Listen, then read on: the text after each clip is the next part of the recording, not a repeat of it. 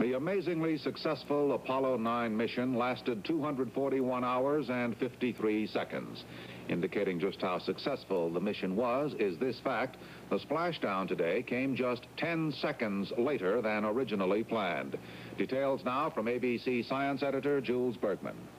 Just after 12 noon Eastern Time, Apollo 9 descended out of the clouds on all three main chutes and splashed down barely 3 miles away from the recovery vessel, the helicopter carrier Guadalcanal. The ship had steamed all night after the splashdown area was moved to avoid stormy seas. The sunny skies, light winds, and calm seas hardly prepared the astronauts for what happened next. As Rusty Schweikert transferred from one life raft to another, helicopter downwash flipped the raft into the air, and Schweikert barely missed taking his first bath in 10 days. The chopper pilots were having their problems controlling the rescue cages used to sling the astronauts up to the recovery helicopters. Dave Scott had already been dunked in the Atlantic, then taken a swaying ride up to the helicopter. All this a mere 100 yards away from the carrier. And now it was Schweikert's turn. After failing to catch the cage several times, Schweikert, aided by Navy frogmen, finally made it. And it was a new kind of flying, even for our astronauts.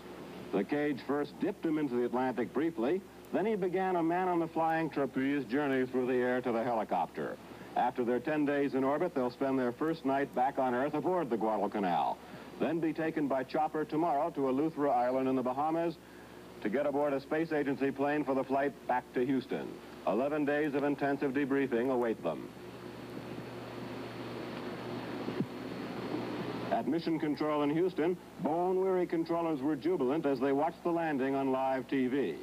And as the choppers set down on the Guadalcanal's deck, the red carpet had been rolled out. Below decks, a 350-pound cake awaited the astronauts after 10 days on freeze-dried space food. Spacecraft Commander Jim McDivitt was first out of the chopper. Command Module pilot Dave Scott, who got the worst dunking, had pulled off his dripping socks. And McDivitt had this greeting for the Guadalcanal's crew. We've had a real good time, and I hope we accomplished something worthwhile.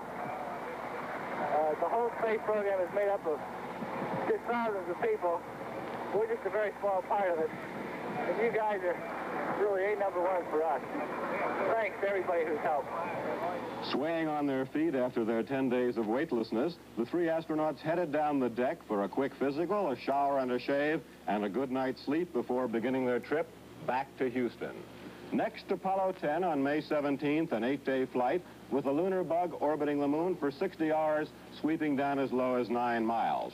Despite some who've called for speeding up, the space agency feels a second manned LEM flight is vital before committing our astronauts to a lunar landing. This is Jules Bergman reporting.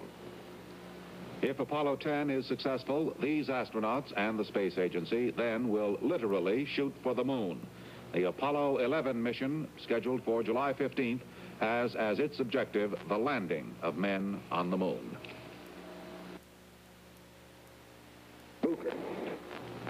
Apollo 9 astronauts McDivitt, Scott, and Schweikert stopped over at Cape Kennedy today on their way home to Houston and a reunion with their families. At the Cape, where their space flight began, the astronauts were welcomed by workers who are already preparing Apollo 10 for a moon orbit. President Nixon's personal... The Space Agency today released some more spectacular film shot by the Apollo 9 astronauts during their 10-day Earth orbital mission. As the film starts, Spider, the lunar landing vehicle, after a moment's trouble, is seen undocking from the command module. The view is from the command module. Okay, you're free. I'm free? Roger. What did you do? Oh, went back to the old memory and did a cycle on the switch, and you look like you're free. Okay, great.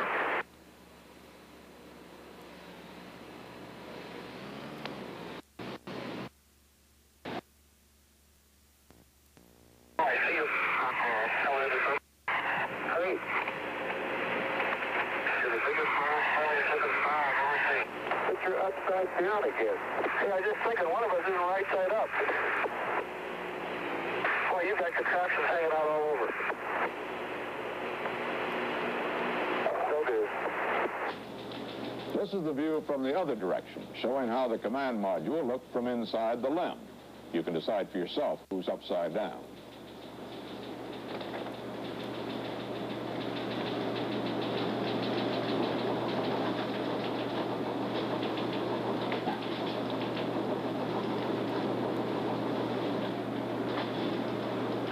the command module has re-entered the Earth's atmosphere when the drogue chute opens to break its fall toward the Atlantic.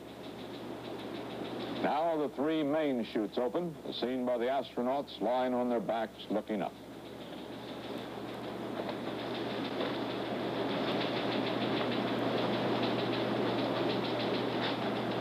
A CBS News special report, A View from Apollo 9, will be broadcast later tonight over many of these stations.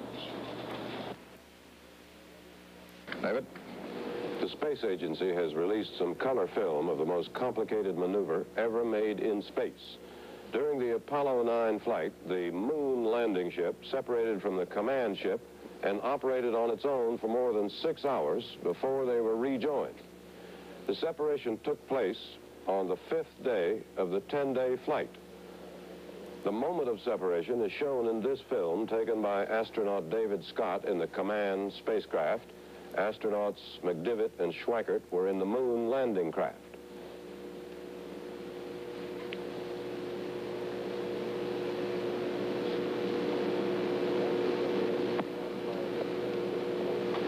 After separation, Scott fired the command ship's thrusters to draw away from the moon landing ship. Later, McDivitt fired the descent engine and pulled away from the command ship.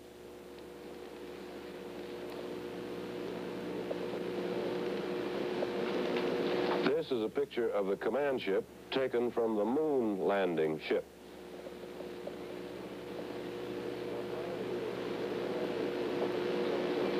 By firing the lunar landing ship's descent engine at various stages, McDivitt and Schweikert eventually reached a point 113 miles away from the command ship.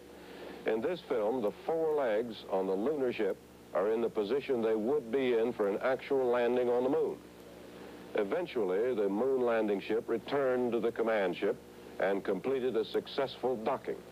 The purpose of it was to show that astronauts could rejoin the command ship after landing on the moon in the lunar ship.